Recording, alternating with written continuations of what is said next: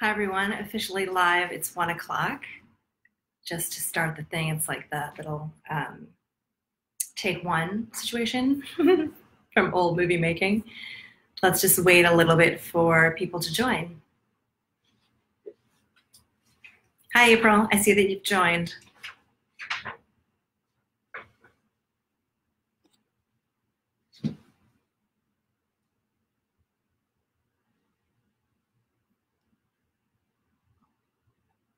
Remember, April, if you have any questions, just go ahead and shoot them across the chat. I'll do my best to pay attention to them as I'm going through the topic today.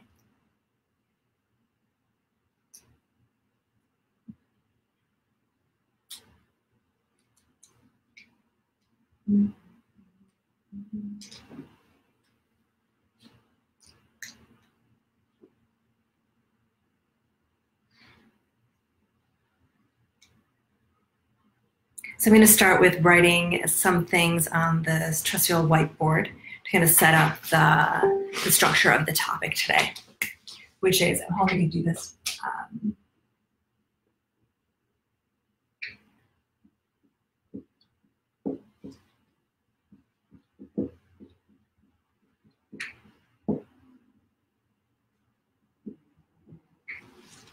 Oh, great, that fits. Awesome. Hi, April. I saw your question. Why is my libido waning? You know, this is a very common observation / complaint that women have at midlife. It is a very complicated answer, but we'll talk a little bit about that as we talk about the kind of emotional and psychological changes that happen with menopause. Great, so we're starting here. First of all, let's start with kind of structuring the talk today. So we want to combine two topics that are really quite taboo, right? One is menopause, which is short for MP. One is menopause, and we know kind of the challenges of the status quo around talking about menopause and how it limits women's understanding and their ability to manage, control, and take charge of what's happening during the transition. And also then sex. It's, you know, we've by now have had some experience with sex in our lives, and we understand how menopause changes affects how we're dealing with sex. So I'm going to add this, which is the second topic, sex, right? And it also has physiological change effects, aspects, emotional aspects, psychological aspects, and then overall kind of how it ties with life. And so those two, because menopause and sex are so complex, it's important to kind of break them down in different facets. So the first thing I want to do is talk about menopause changes from a physiological perspective. Those tend to be the biggest complaint when we talk about having an active sex life. Actually, let me step back and talk about one point regarding sex. So we think about sex, and the question is, what do you think about when you hear the word sex, and then menopause plus sex? Often it's the frequency of having sex. Is sex just intercourse to you? Is it an understanding that you have a sex life? There's sexual identity, sexual expression, sexual health, and underneath that, sexual functioning. And all of that is in the milieu of sex. And I'm just going to use the term sex kind of to capture them all, and we'll talk about different components of what that means. So in terms of menopause and the physiology, the biggest change for menopause under physical is urogenital. And it's kind of the geeky way to talk about changes to the urinary tract system, bladder control, and genitals. So let's talk about the urinary tract. All of this is affected by the fluctuations of estrogen and ultimately the decline of estrogen over time. The urinary tract tissues, as well as vaginal tissues and your vulva, are nourished by estrogen. So when estrogen starts to fluctuate and go away, there can be great impact. So first, on urogenital, we can talk about incontinence and urgency.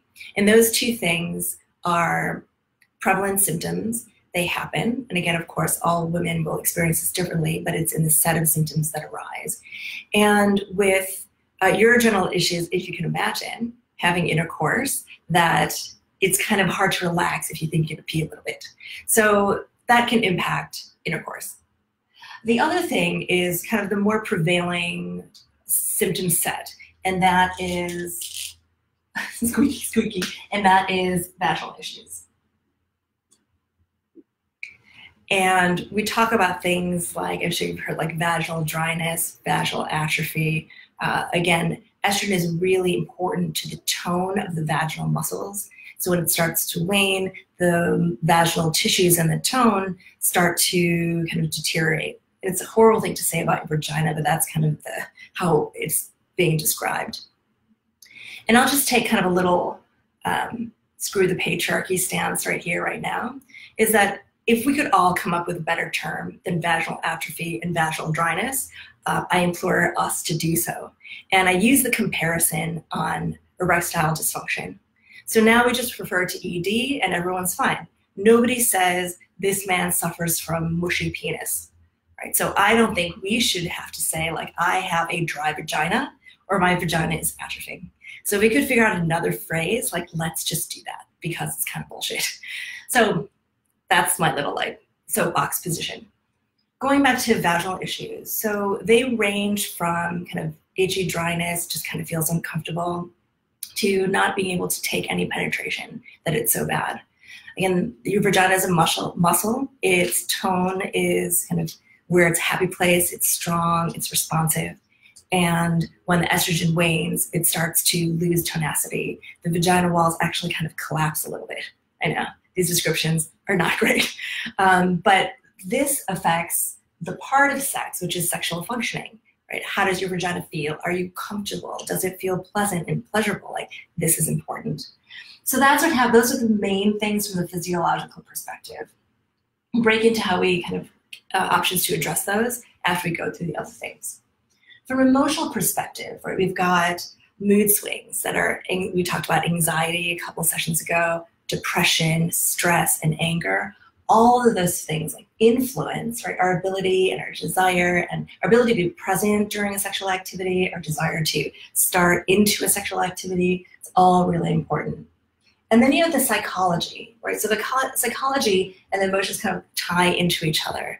Like, what does it mean to me? How do I feel about myself today or in this transition of my life? How do I compare to who I was? And who do I want to be? And then that falls into life overall. So I kind of break it down between these two things, which is kind of the physical side and everything else.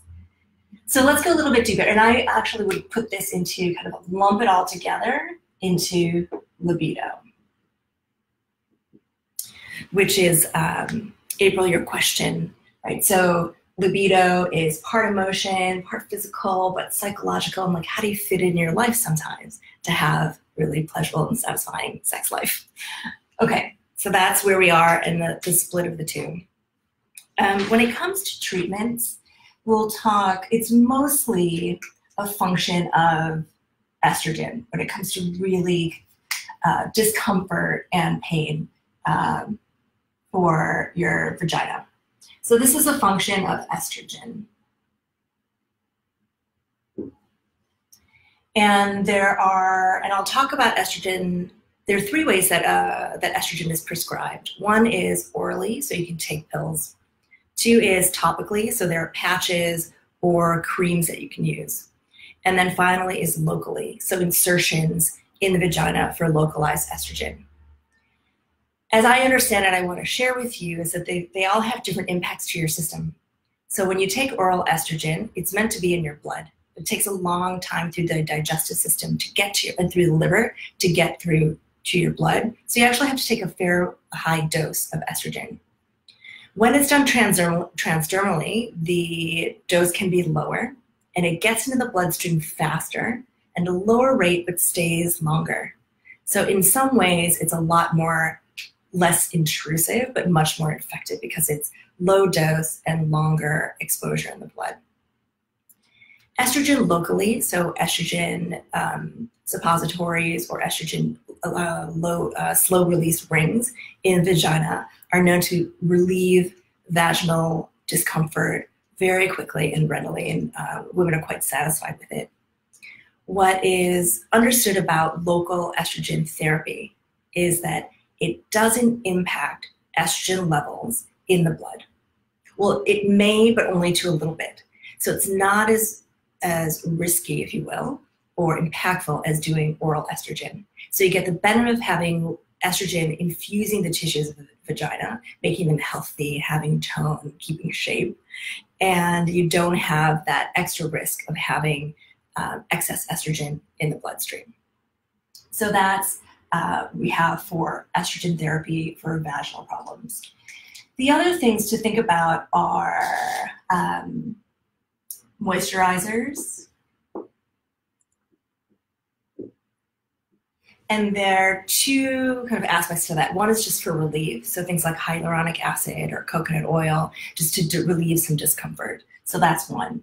The other is moisturizers to deal with tissue atrophy. Similar to estrogen, you can find non-hormonal, natural products that will address discomfort in the vaginal tissues. So that's really important to understand what's happening and what you can do about it. So that's the kind of the physical side. So let's jump to the emotional, psychological, and like the life side. And this is where it gets really complex because we're often jumping back and forth from like, I'm not in the mood, not feeling like it. There's so much stress in my life.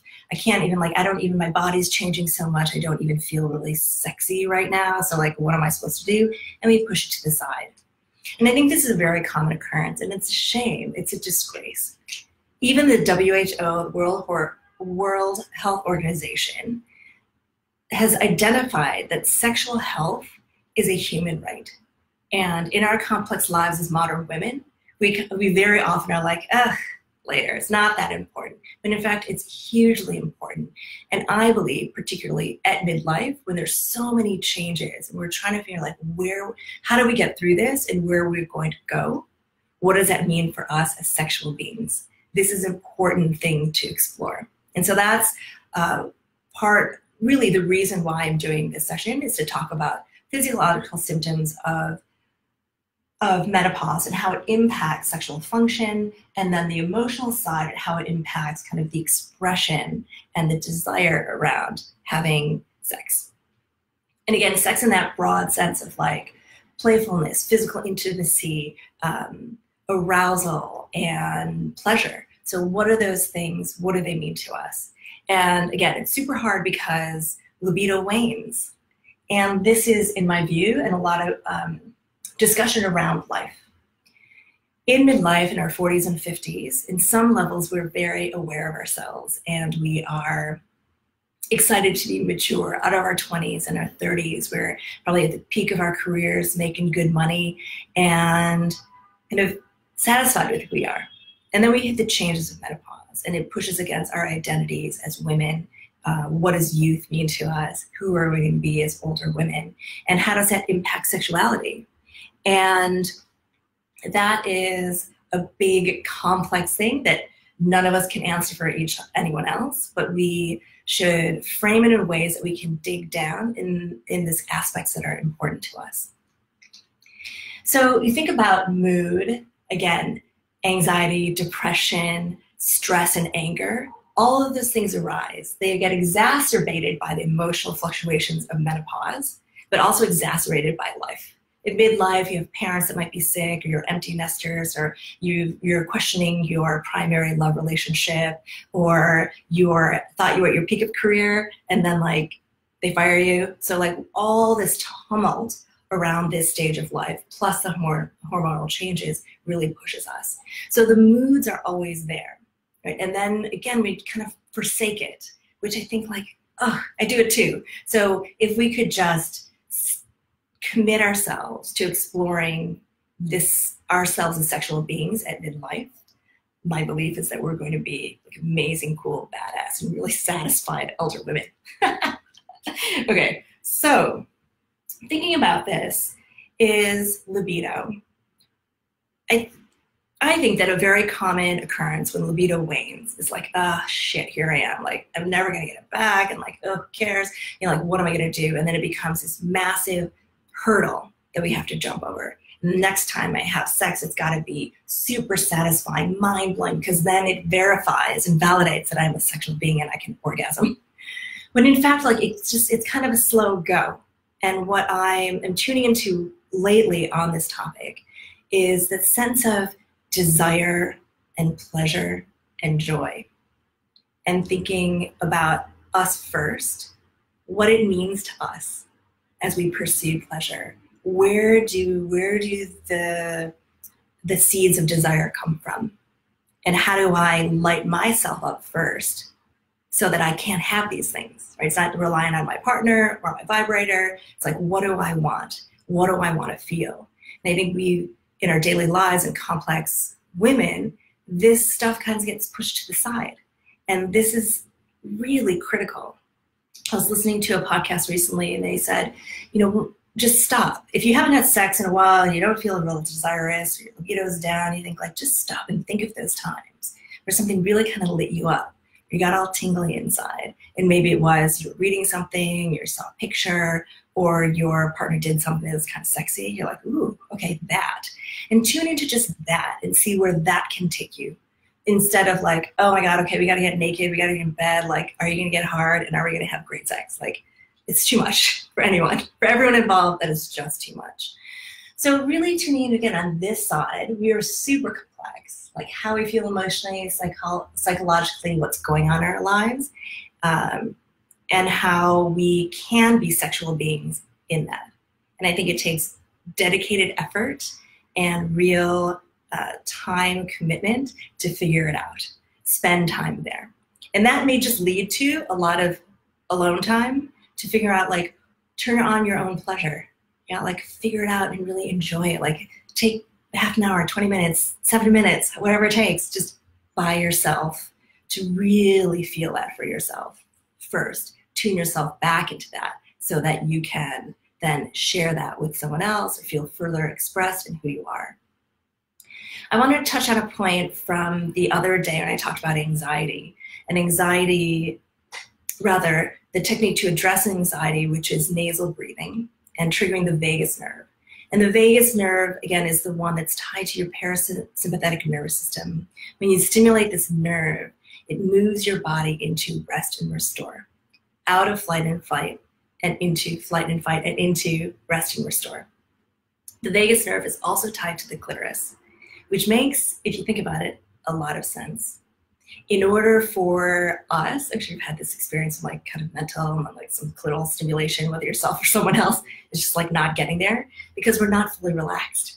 And so if your vagus nerve connected to your clitoris is like in that space of rest and restoration, then your clitoris will be super happy, right? And then like, here comes the pleasure. So thinking about that is another reason to breathe, another reason to stay into rest and restore, right? To get the body in that place where it can receive and understand and experience pleasure. One thing I'll just note as a fun fact, it's interesting, I just read, is that the vagus nerve is not going through the spinal cord, which are most major nerves do. So that if a woman were to unfortunately have a spinal cord injury and everything else was severed, she would still be able to have a clitoral orgasm, which is kind of interesting, which makes me think it's like a much bigger priority than anything else in the body. So that's the clitoris. I want to talk about just a couple more minutes, or pushing up onto 19 minutes now, about some resources to think about. There is, of course, Esther Perel. Hold on, I just dropped my notes. There's, of course, Esther Perel, who talks about desire, talks about maintaining desire in long-term relationships and her sense of eroticism. And eroticism, not unlike erotica, just scintillation, but eroticism in that sense of like the essence of life, like what turns you on and gets you excited and like gets literally the juices flowing. So Esther Perel is great. There's Mama Gina, who had a school of womanly arts who's all about reclaiming pleasure, desire, and joy, and through that reclaiming power. She has a book called Pussy, a Reclamation. I highly recommend it to every single woman on this planet. Like, it will change your entire perspective of who you are in your relationship to your pussy. The other is, I recommend, there's a vibrator. There's a new clitoral stimulation that's air pulse technology. So instead of full vibration, like that big Hitachi wand thing, which can also be good, there's this air pulse technology. There's a company called The Satisfier and another company called Womanizer, which is a very unique and I will tell you, a very pleasurable experience using this toy. And then I will dig up this information. I don't know the name of it. There's an app that's designed of erotica, designed just for women. And it's, as I understand it, you can kind of slightly choose where the story will go, which I think is kind of cool. So in all of that, I'll just wrap up here that, yeah, the one thing about sex after menopause is you don't have to worry about being pregnant. Thank God. And you can have sex anytime because you're not having your period. Even better. So wrap up here that menopause is a big deal. It's complex, right? The physiological aspects affect your sexual functioning, and we can address, and those are addressable with treatments. The other side is your libido, and that's something that we individually have to dive into to understand, right? Why it's important to us to have sexual connection, what is bringing me desire, joy, pleasure, can I just legitimately fully allow myself in that space? And then how does that influence me as a full sexual being as I'm aging, as I'm cultivating this new identity for myself? So that's what I have for you today. I hope that that was helpful. If you have any questions, please do email at hello@mightymenopause.com, or you can add to the post once it's up. And next week, I'm going to talk about Formula 4-5 and the herbs that are in that formula and how they affect perimenopause symptoms. So until then, I hope this information was helpful, and I encourage you to go find some pleasure, satisfaction, some desire until we see you again. All right. Have a wonderful week and take care. Bye.